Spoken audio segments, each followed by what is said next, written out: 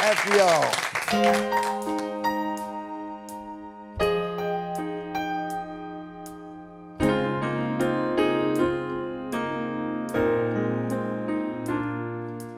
Close your eyes and visualize that day in spring, the moment when I met you.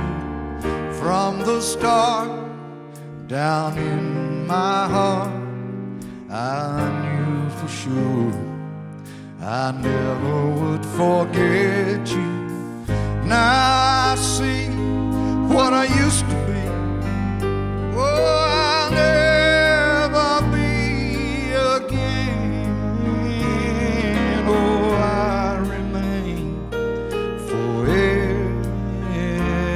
forever changed.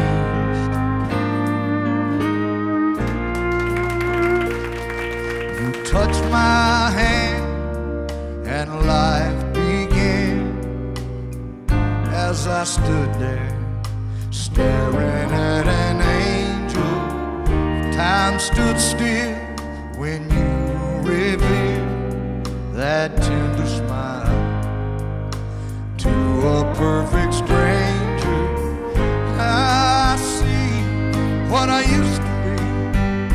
Oh, I'll never be again. Oh, I remain forever changed.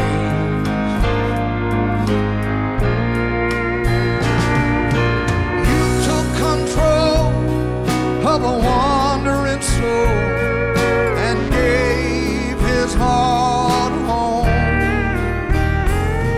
and all that's left of the man I knew, oh, thanks to you, is gone,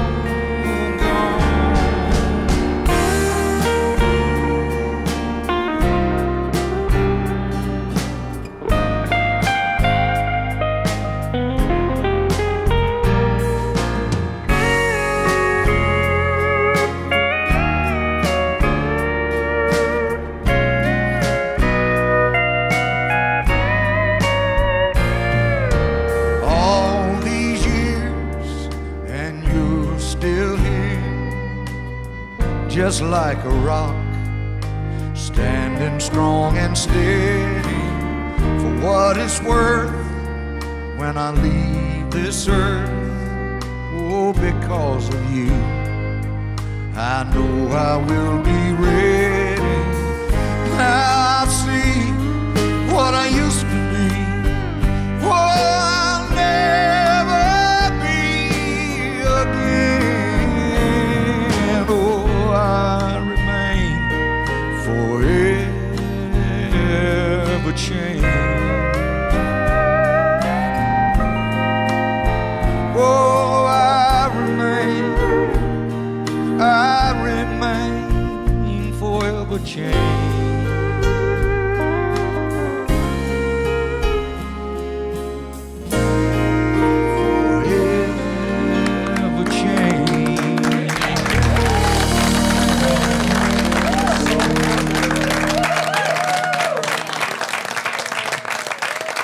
T.Graham Brown. Did you write that?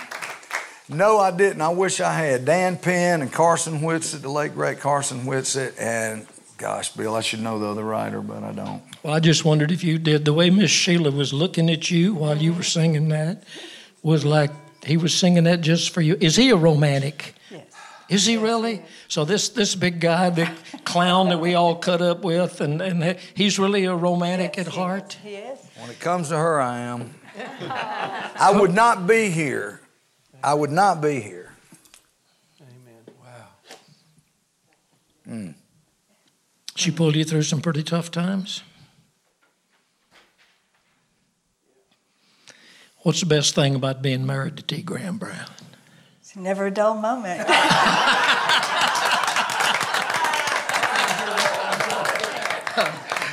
Okay, don't get choked up now, but tell me the story. You started to tell me, and I said, wait till we get in the studio, about the midget. You were married by a midget or something? Little people. That's little people.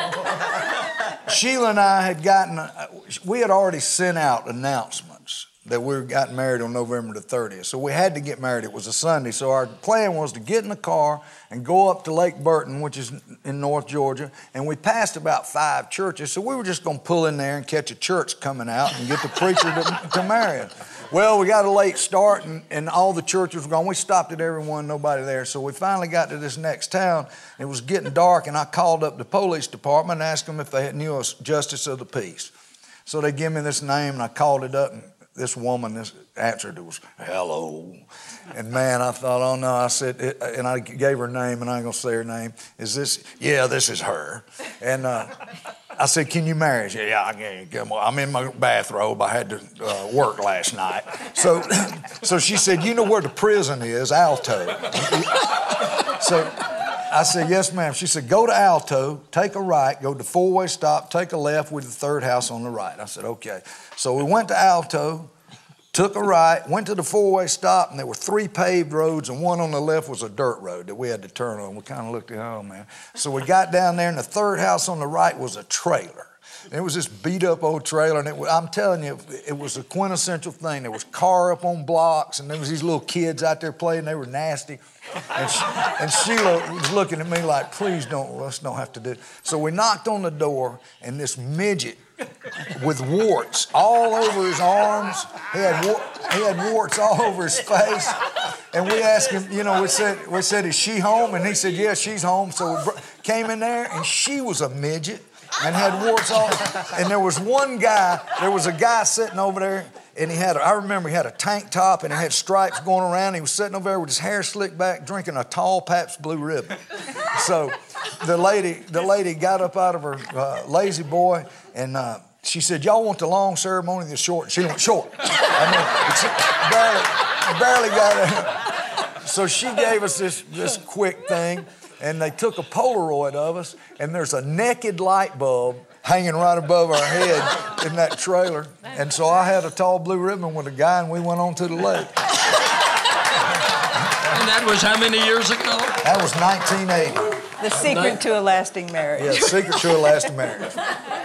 So Sheila, wait a minute. So Sheila went to town one time and went to the courthouse, and this woman said, did you get married? I thought y'all were getting married. And she said, yeah, we got married. And she said, I never got the paperwork.